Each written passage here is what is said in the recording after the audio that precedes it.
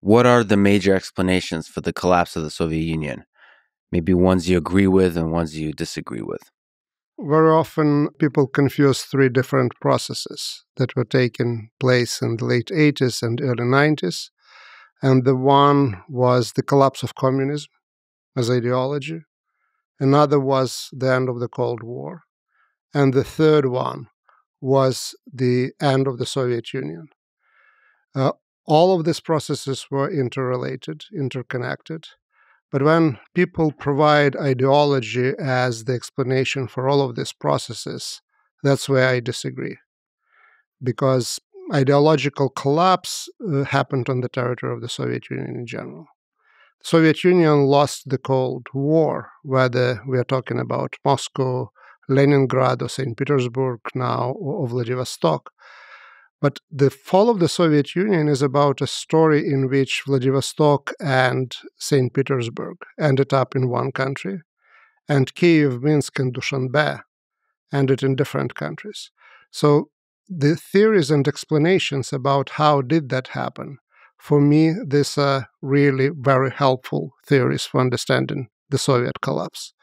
So the mobilization from below, the collapse of the center, against the background of economic collapse, against the background of ideological implosion. That's how I look at the fall of the Soviet Union, and that's how I look at the theories that explain that collapse. So it's a story of geography, ideology, economics.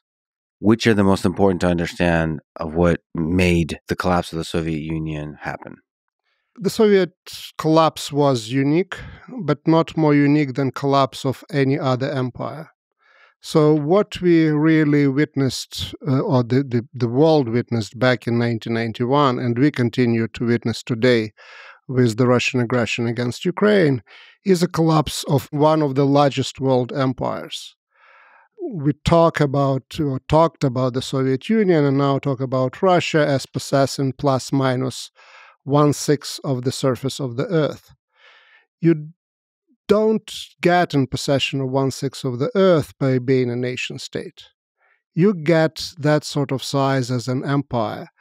And the Soviet collapse is continuation of the disintegration of the Russian Empire that started back in 1917, that was arrested for some period of time by the Bolsheviks, by the communist ideology, which was internationalist ideology, and then came back in full force in the late 80s and early 90s. So the most important story for me, this is the story of the continuing collapse of the Russian Empire and the rise of not just local nationalism, but also rise of Russian nationalism that turned out to be as a destructive force for the imperial or multi-ethnic, multinational state, as was Ukrainian nationalism or Georgian or Estonian for that matter. Oh, you said a lot of interesting stuff there. 1917, Bolsheviks, internationalists, how that plays with the idea of Russian empire and so on. But first, let me ask about U.S. influence on this. So one of the ideas is that, through the Cold War, that mechanism, U.S. had major interest to weaken the Soviet Union, and therefore the collapse could be attributed to pressure and manipulation from the United States. Is there truth to that? The pressure from the United States, this is part of the Cold War. And Cold War, part of that story, but it doesn't explain the Soviet collapse. And the reason is quite simple. The United States of America didn't want the Soviet Union to collapse and disintegrate. They didn't want that at the start of the Cold War in 1948. We now have the strategic documents. They were concerned about that. They didn't want to do that. And certainly they didn't want to do that in the year 1990-91. As late as August of 1991, the month of the coup in Moscow, President Bush, George H.W. Bush, travels from Moscow to Kiev and gives famous or infamous speech called Chicken Kiev speech, basically warning Ukrainians against going for independence. The Soviet collapse was a huge headache for the administration in the White House for a number of reasons. They liked to work with Gorbachev.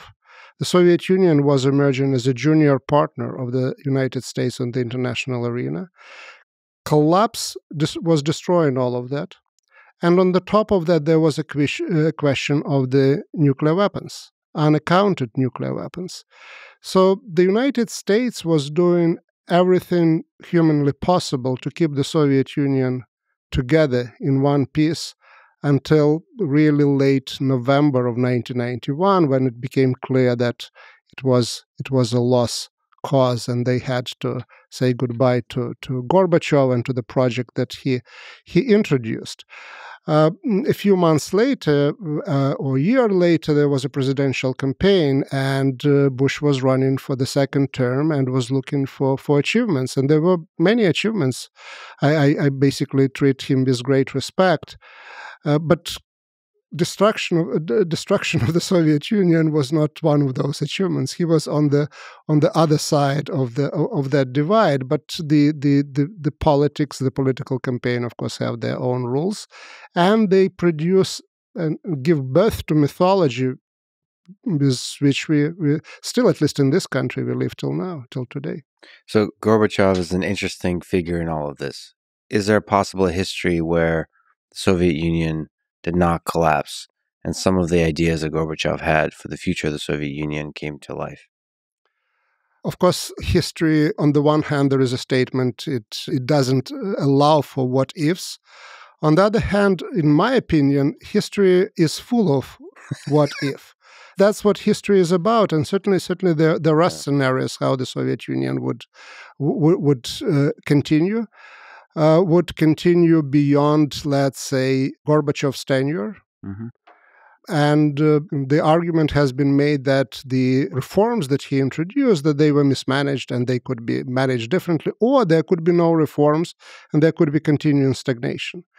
So that is all possible. What I think would happen one way or another is the Soviet collapse in a different form on somebody else's watch at some later period in time, because we're dealing with not just processes that were happening in the Soviet Union, we're dealing with global processes, and the 20th century turned out to be the century of the disintegration of the empires. Mm-hmm.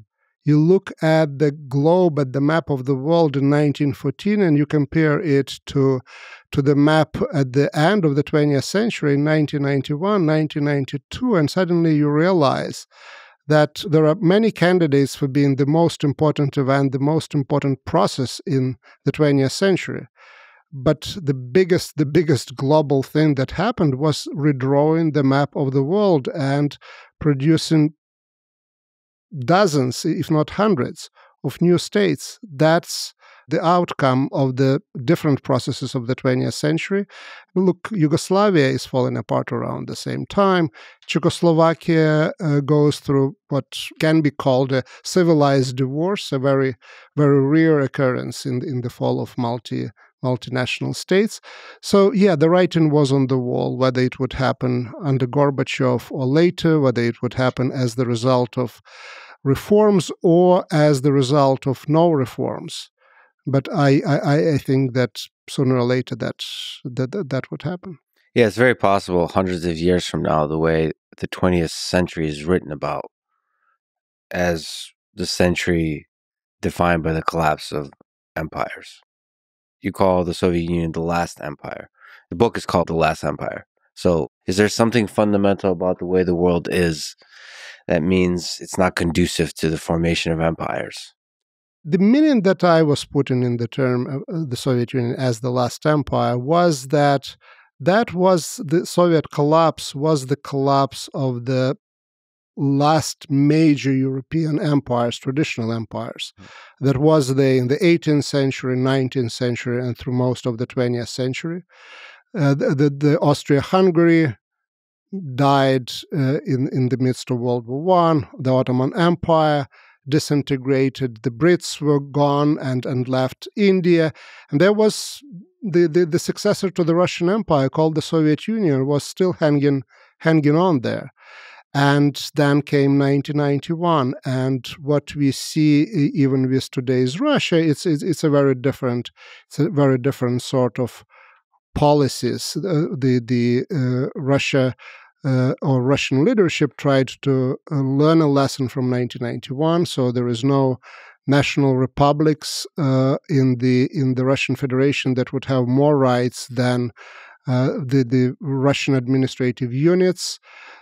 So the structure is different. The nationality policies are different. The level of Russification is much higher. So it is in many ways already a post imperial formation. And you're right about that moment, 1991, the role that Ukraine played in that seems to be a very critical role. Can you describe just that? What role Ukraine played in the collapse of the Soviet Union? History is many things, but it started in a very simple way of making notes about, on the yearly basis, what happened this year or that. So it's about chronology. Chronology in the history of the collapse of the Soviet Union is very important. You have Ukrainian referendum on December 1st, 1991, and you have dissolution of the Soviet Union by the leaders of Russia, Ukraine, and Belarus 1 week later. Mm-hmm. And the question is why? Ukrainian referendum is the answer, but Ukrainians didn't answer at their referendum question of whether they want the Soviet Union to be dissolved or not. They answered very limited in terms of it's been in question whether you support the decision of Verkhovna Rada, of your parliament, for Ukraine to go independent, and the rest was not on the ballot. Mm-hmm. So why then 1 week later the Soviet Union is gone? And President Yeltsin explained to President Bush around that time the reason why Ukraine was so important. He said that, well, if Ukraine is gone, Russia is not interested in this Soviet project because Russia would be outnumbered and outvoted by the Muslim republics. So there was a cultural element. Mm-hmm. But there was also another one. Ukraine happened to be the second largest Soviet republic and then post-Soviet state in terms of population, in terms of the economic potential, and so on and so forth. And as Yeltsin suggested, close culturally, linguistically, and otherwise to Russia. So with the second largest republic gone, Russia didn't think that it was in Russia's interest to continue with the Soviet Union. And around that time, Yegor Gaidar, who was the chief economic advisor of Yeltsin, was telling him, well, we just don't have money anymore to support other republics. We have to focus on Russia. We have to use oil and gas money within the Russian Federation. So the state was bankrupt. Imperial projects, at least in the context of the late 20th century, they costed money. It wasn't a money-making machine as it was back in the 18th or 19th century.